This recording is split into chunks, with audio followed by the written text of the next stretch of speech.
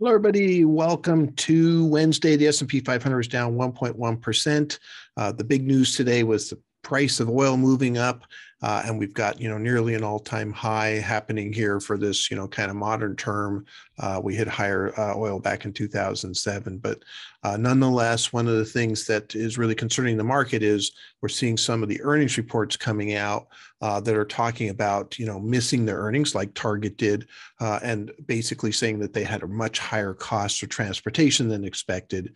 And so the more that this becomes an issue, the more the market's going to worry about future earnings.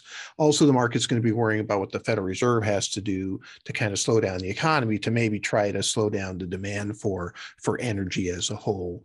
When the market's worried about the Federal Reserve, the Treasury market starts to pay more. So the 10-year Treasury has moved up over 3%.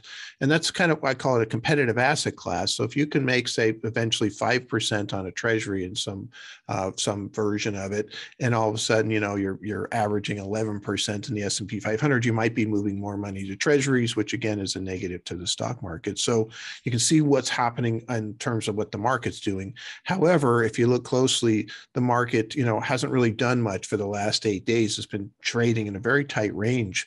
Although the market was down today, it was up yesterday, et cetera. So one of the questions that was posed to me was just about, what do you do, in these ranges? So really right now, I don't do anything because the ranges don't tell me a lot. If it falls out of that range and we still don't have signals that a recession's coming, which I don't have in my major signals, then I'm going to wait for it to fall down to a point where I call the stretch. Got a couple of indicators I'm looking for, and I'll start to nibble and start to dollar cost average in at that lower point. If we break out of the top of the range, I will also be looking to buy at least some and nibble back in at that point also, just because, again, now that we've gone sideways for a while, we've created some good support level. If the price does fall back down, it can oftentimes hold up there. But the next resistance level is a little ways away. So it gives the market some room to run as far as that goes. So that's my strategy. I'll look for either direction as far as that goes. And see what happens, but I don't do anything while it's in the range.